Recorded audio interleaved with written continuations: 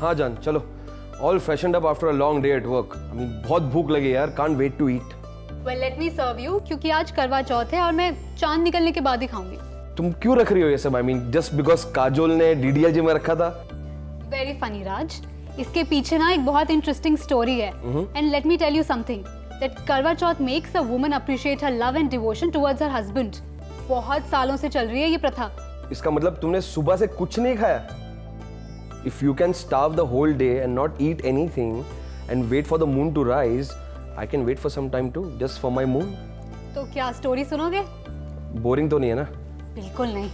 तुम्हें तो पता है कि पार्वती और शिव भगवान की जोड़ी कितनी ब्यूटीफुल है। करवा चौथ के दिन सारी लेडीज पार्वती गॉडेस के सामने व्रत रखती हैं और प्रे करती हैं कि उनके पति की लंबी उम्र हो।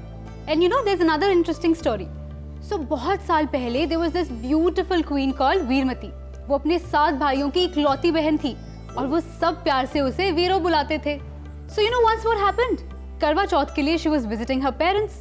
तो उसके 7 भाइयों से ये देखा नहीं गया कि their sister is starving for the entire day. तो उन्होंने क्या किया, दूर कहीं जाकर they lit a fire ताकि वीरो को ये लगे कि चांद निकल आया।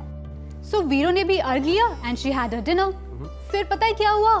The husband यानी कि the king, he felt unconscious and scores of needles pierced through his body.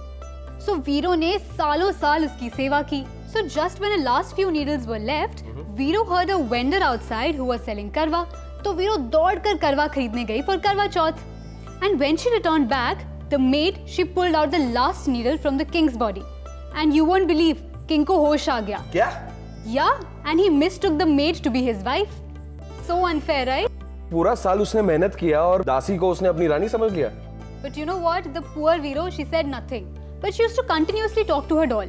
और एक दिन जब अपनी डॉल से बात कर रही थी, तो किंग ने उसे ये कहते हुए सुन लिया कि जो रानी थी वो दासी बन गई और जो दासी थी वो रानी बन गई। और तब जाकर किंग को सच्चाई का पता चला और फिर उसने वीरो को अपनी रानी एक्सेप्ट कर लिया। Wow, that was really an interesting story. मैंने तो पहले ही कहा था इंटरेस्टिंग है। Of course, you're the queen. और यार ये सब क्या सजा रखा है तुमने? अरे ये छन्नी है। इससे पहले मैं चांद को देखूंगी और फिर तुम्हें। छन्नी क्यों? अरे पुराने जमाने में हमारे बुजुर्ग कहते थे कि चांद को शिवजी का रूप मानते हैं और बड़े बुजुर्गों के सामने हमेशा पर्दा कर कर रहना चाहिए। दिस छन्नी इट्स लाइक अ कर्टन। एक और कस्टम भी है दैट करवा चौथ के दिन all husbands are supposed to gift something nice to their wife. Gifts क्या चीज है जाने मन? आप मेरा कार्ड रखिए और जितनी चाहे ऑनलाइन शॉपिंग करिए till the moon rises. And as they say, we should follow all our rituals so that we stay connected to our roots. Thank you. You're welcome, my queen.